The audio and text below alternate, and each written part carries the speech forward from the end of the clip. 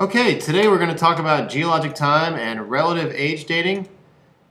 And I really just mean dating rocks, not relatives. So literally we're talking about the fact that these rocks down here are older than these rocks. That's superposition and so forth. So we're not applying years to things, but we're talking about things in terms of relative time. So eons. There's divisions of geologic time, and just briefly talk about the four major divisions of geologic time that you should be familiar with. First is eons. These are the longest. These indicate major changes on the Earth. For instance, the Hadean, which is down here, was when the Earth was actually molten, and so on and so forth. The Earth is now solid here at the Archean, and in the Proterozoic, we get the development of the beginning of the development of more complex life.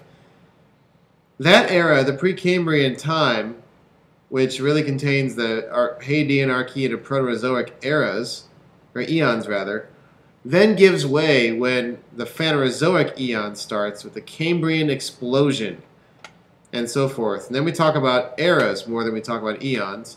Eras are major changes in life on Earth. So you have the end of the Paleozoic era comes with the Permo-Triassic extinction. The end of the Mesozoic era, the era with which the dinosaurs lived, with the KT or Cretaceous Tertiary extinction. So, and in between, within eras, you have smaller things called periods. And I just give you a few here just to talk about some of the. You can just read these yourselves. But periods generally are divided based upon big trends in life, big trend changes in life during particular eras of time. And then we can further break down periods into what we call epochs. And then we can go to stages and ages and so on and so forth. But these are the four divisions of geologic time. The big thing to know is that eons are the biggest, eras are the next biggest, followed by periods, and then epochs. Okay, so now that we have that down, this is the geologic time scale, of course, and I'll give you a copy of that for you to memorize. Not that complicated. Here's another way of looking at geologic time. You might want to pause here if you want to read all this, but the cool thing is that it shows you all the different major periods of time. These are eons here, followed by periods within the eras. So the period era and the eon era period thing isn't really followed, but you can get a good idea of the fact that the Quaternary period is a tiny, tiny little speck of Earth history versus any of these other areas. So it's just another way to order geologic time. All right, now specifically, let's move on to relative age dating. We'll come back to more of the history of life stuff in another presentation. Talk about which fossils came from where, how organisms evolved and so forth. But for right now, let's talk about how we date rocks in a relative sense. So we start out with unconformities. Unconformities are places where the rock is actually missing.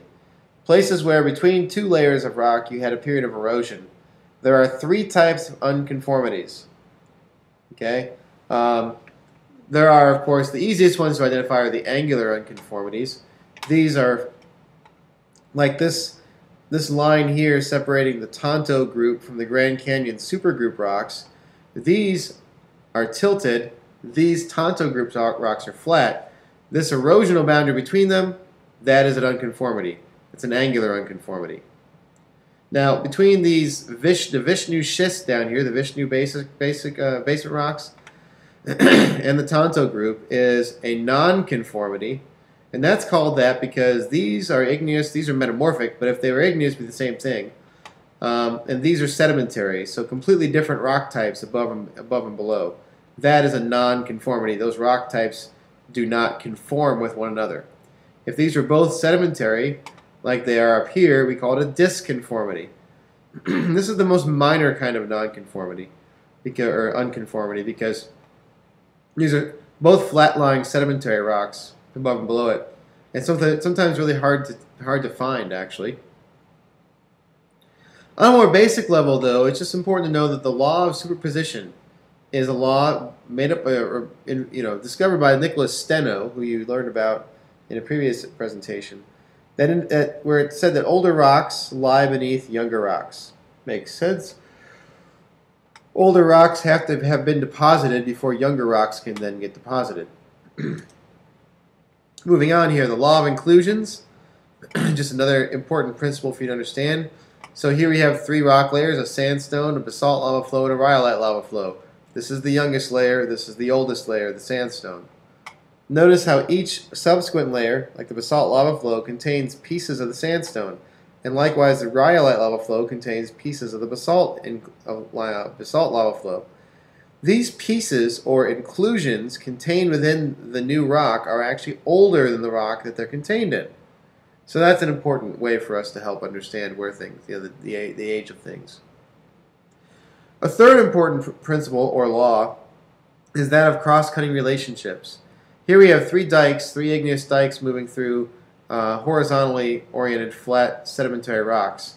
And when these dikes cut through, the sedimentary rock had to be there before the dikes cut through. Therefore, the sedimentary rock is younger, is older. So the intrusions that cross-cut the rock must be younger than the rock itself. Okay, so now we've talked about the fact that older rocks lie beneath younger rocks. Briefly, these are all sedimentary rocks from the valley. So these are the rock formations we have in our area. We're going to talk about where the high school is here in a moment, but Cambrian, Ordovician, Silurian, Devonian are the primary periods during which the rocks you find around this area were deposited. Now, most of them are Ordovician, especially here in the valley. They're mostly Ordovician. And you go over into Bergton, past the gap, and you get into the Silurian and eventually the Devonian rocks. But here at the high school, and these come from the tectonic orogeny was an orogenic event. The northern Appalachians were formed when Europe collided, and then the Acadian orogeny. I'm sorry, I had that backwards. This is Africa colliding. This is Europe finishing the collision 250 million years ago. Anyway, this is part of a geologic map of the Broadway area, where this symbol means where the high school is. So we have two rock types upon which the high school sits, the OMB and the OE. This is O stands for Ordovician. That's the age of the rock, period in which it was deposited. The E stands for Edinburgh Formation. Yes, named after the town Edinburgh, up in my neck of the woods in Shenandoah County. And the MB stands for Martinsburg Shale. Notice also the fault that goes right to the faults that go right under the high school. Two faults, in fact. This one's visible over here at the Klein Homestead. And then there's a third fault over here. It's a pretty busy area, actually. Looking at it from a different perspective, this is a cross section. You'll learn about these. You'll be doing these here shortly. This is where the high school is situated. There's the Martinsburg Shale. There's the Edinburgh Formation.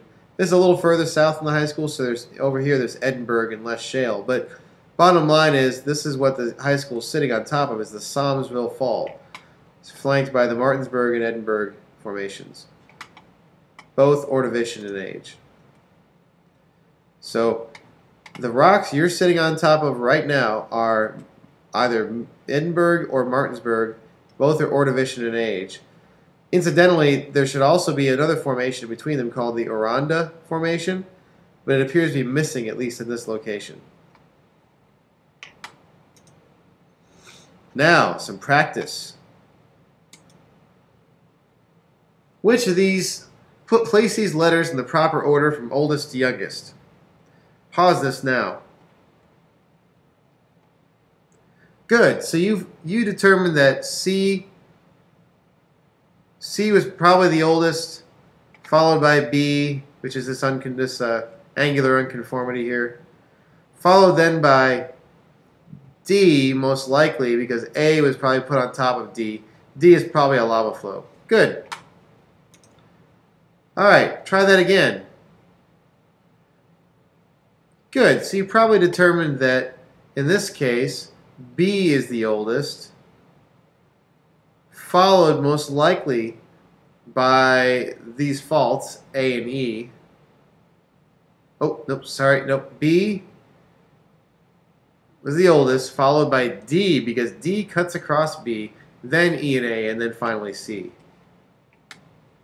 Or C could technically be older than E and A. We don't really know because they don't directly interact. Ah, no, ha ha ha, no. I'm all wrong. So I'm completely messing you up, aren't I? Right answer. B is first, followed by C. Because look, D cuts across C up here, which means that C must be older than D. Then there's D, and then finally A and E are formed. Okay, do this one on your own. Write it down, bring it into class next time, and that will be your homework. Well, proof that you did your homework. Try this one as well. Now that you're a pro putting these things in order, try this one out.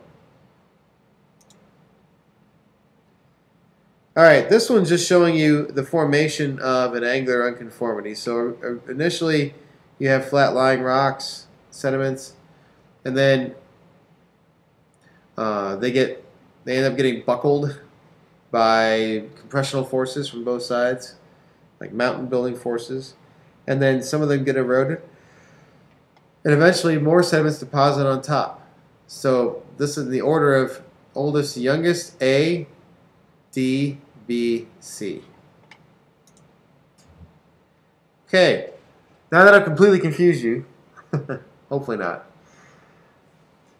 Come on in next time. We'll do some of these in class and really master them. Have a great day.